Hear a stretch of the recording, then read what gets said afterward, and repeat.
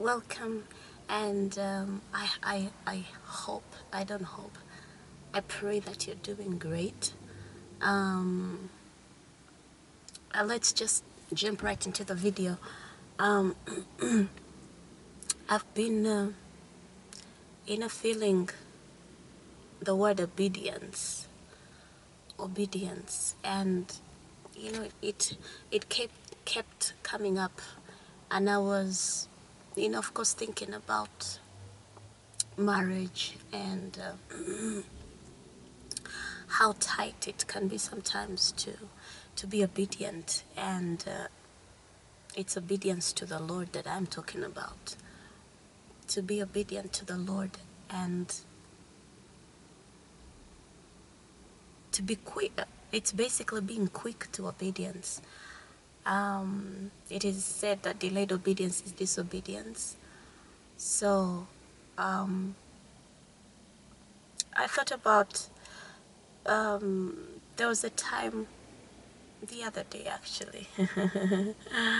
I was a little pissed off with my husband, and I was pissed. I think I didn't know that I was that pissed, and so we are, talking and whatever, and I snapped while he was talking. I snapped, and when I snapped, it's not like it was radical, I don't throw tantrums, but I remember snapping, and I didn't scream at him or whatever, but I remember walking away. And when I walked away, I was in shock that I had actually walked away. And I was thinking, why did I walk away? Why am I mad? Why am I snapping? And so I'll tell you, I thought to myself, let me also snap. I've taken a while. I'm telling you the truth. So I'm thinking, and consoling myself, yeah, let me also snap, because it's been a while. It's been a while. Aren't I allowed to be mad or something? I'm telling you, that's what was going on in my mind. And when I got quiet, it was night time, and so I take a shower and I go wash dishes, do the dishes, and I go to bed. And he tells me, okay, what's up? Why are you snapping? What are you mad at? And then I'm like, I just want to be quiet. I don't know. I don't even know where those things came from. And it was totally out of character for me. But I think I had this thing in the back pumping me, saying that it was okay to be mad because I'd taken long without being, I don't know, without snapping or something like that. It's not like I don't get mad, but I get over it, like I pray about it, and yeah, it passes. But this one, I prayed about, and I think that's why I was in shock, because I had prayed about it, and I actually thought I was okay with it until the evening when I saw him, and we talked, and it just didn't work out. So,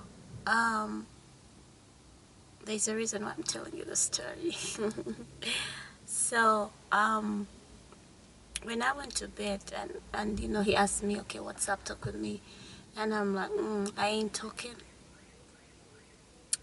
Okay, we switch off the lights, and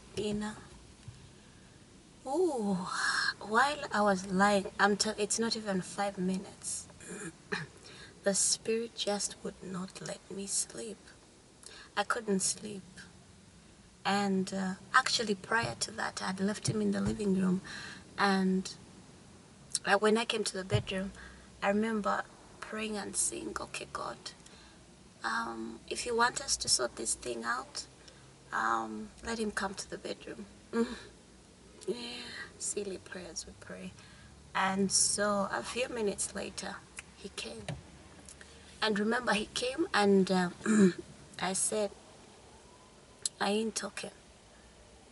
So when we switched off the lights, fast forward, the spirit began to tell me,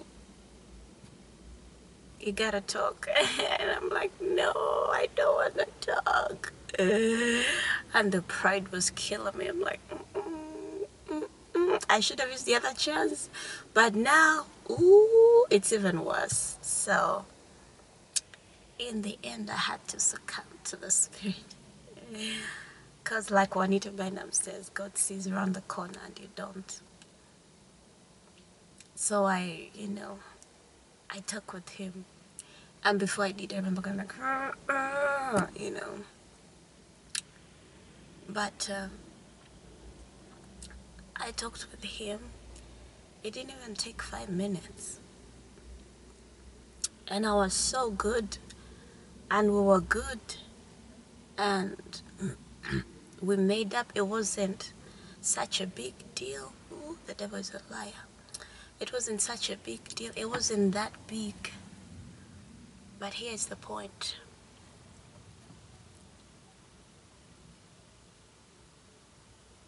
I needed to obey God at that point. And I'm glad that I did. It was a struggle because I'm thinking, I did obey the Lord. And I'm glad that I did. But here's my point. Are we quick to obey when God tells us to? Are we quick to obey? Sometimes God tells us things that are difficult, really difficult. And sometimes there are situations that kind of break the norm. I've been told when I was growing up, now I think I had one of my friends who kept saying that, do not let anybody know your weakness because they'll use your weakness against you. And I realized that we've been raised up, we've been raised up not to be vulnerable, like tough face all the time. And I don't know if that works. I don't know if that works in the kingdom of God. I don't know. Because the scripture says that in your weakness, I shall be made strong. He gives us his strength at the weakest point. At the weakest point is when he gives us his strength. And so every time you're actually not weak, you don't need his strength. And so I grew up believing that, but after a while, I realized that it's okay to be weak. It's okay for somebody to know. It's okay for your husband to know that you're always the first one to say sorry. It's okay for your husband to know that, yeah, she'll say sorry. Oh, yeah, she won't be mad for so long. It's okay. You know why? Because at the end of it all, we're going to be answerable to God. When we go to heaven, you won't stand as a couple. You stand as an individual. And you stand before God on your own. You run the race on your own. I've said it and I'll say it again. It doesn't matter. Not that it doesn't matter, because I know it hurts. But even amidst the hurt and the pain, the fact that the other person is not being as nice, as sweet as they should be, doesn't mean that you don't, that it doesn't mean that you have to be the same way. Because that's not what love is. That's not what unconditional love is. I'll tell you for sure, that even if my husband hadn't come to ask me what was up, I would still go and, like, can I please, talk with you and all those things. So, I think the main point is let God be the standard, let Jesus be the standard, not the spouse, not the fact that because you can get mad for 3 days or a week or 3 weeks, that means that I have license to be. That's just not how it works, because we are called for different things. We are called to different things. And so just because the other person can do 3 weeks, I don't know, mad, doesn't mean that you have to. Doesn't make it a license, because that's not the standard. Jesus Christ, the Son of the living God, is the standard. Okay, and he says, do not let the sun go down on your anger. You are allowed to be mad. You are allowed to be angry, but do not sin while you are angry. Do not let the sun go down on your anger. The Bible also says that anger lies in the bosom of a fool. So decide, honey, who's the fool? I'm just saying. So I don't want to be a fool.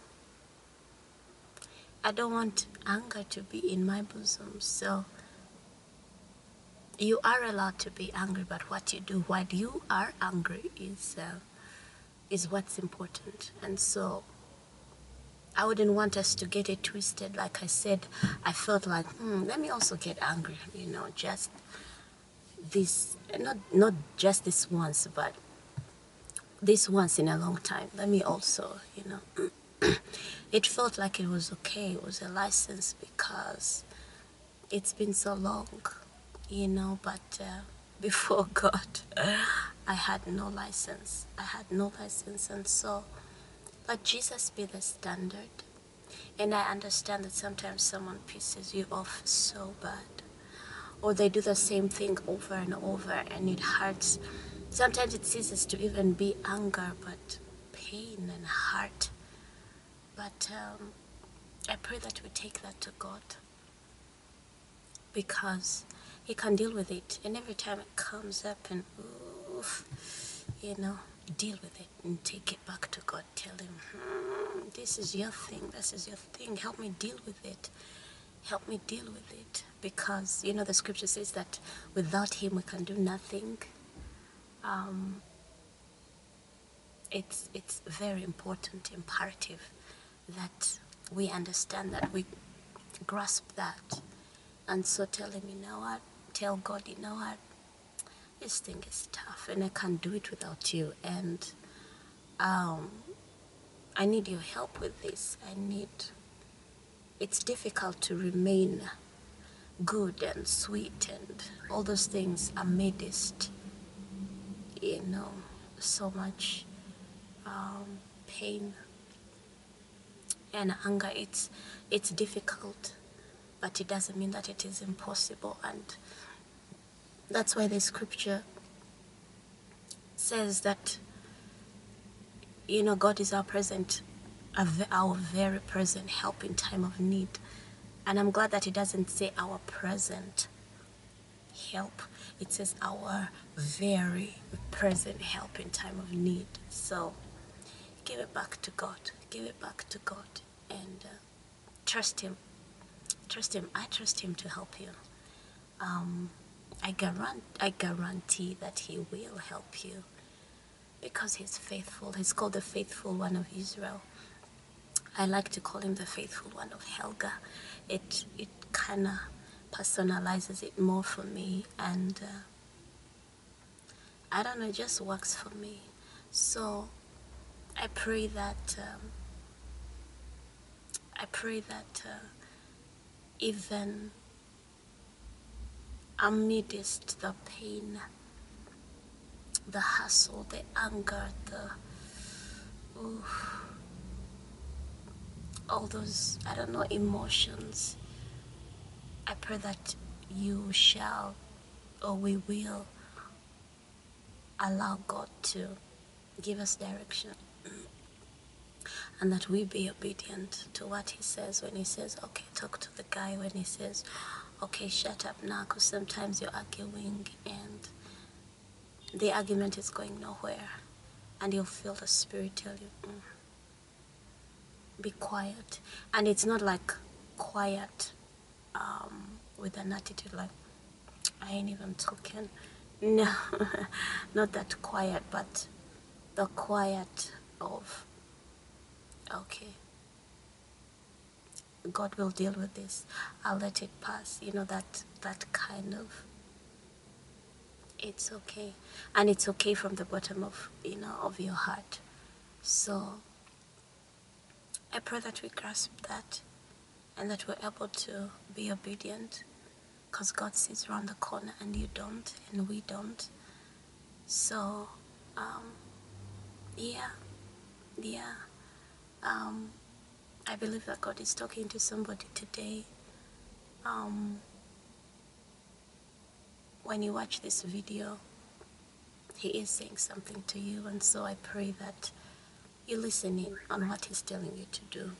Is he telling you to prepare dinner yourself and stop just buying snacks? Is he telling you to get onto a healthy journey, like gymming or good food? Is he telling you to pray for your husband more? Is he telling you to, I don't know, help him with his clothes? Make sure his clothes are, what's the word? His clothes are, I think in my country we say ironed. His clothes are ironed and, set for work, set for the whole week. And for some people, you're rolling your eyes like, who even does that? But maybe that's what God is telling you to do. And sometimes God tells you the things that are, sometimes they're out of the norm. Sometimes they just look or sound ridiculous, or I don't know. I'm thinking, if you spend 5 years without preparing your husband for work and all of a sudden you're starting it just looks crazy. But don't even play with what God has said. Don't even play with it, because he ain't playing, and he has seen something around the corner that you haven't. And I pray that you shall walk with him. I pray that we shall walk with him. He's not saying you're perfect, and you're not going to do it perfectly, but you're going to do it excellently, because he alone is perfect, and the rest of us can only strive for excellence. And of course, in our walk, we walk towards perfection, but we'll never hit the mark of perfection, of course, until we are in the other body. That's what I believe. I'm here to confirm that when I read, about it. But that's where we're at for now. And so, let's pray so this video is not so long. Father, in the name of Jesus, we thank you for another video yet again. I thank you for these people that are watching, that are listening.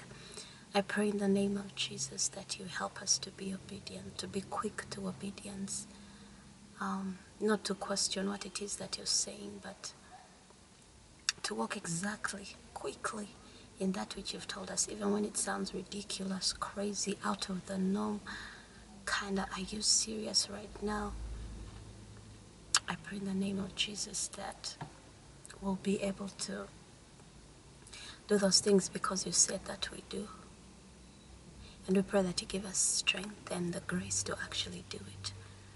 We thank you, we love you, we bless you, and we take it by faith. In Jesus' mighty name, amen. Okay.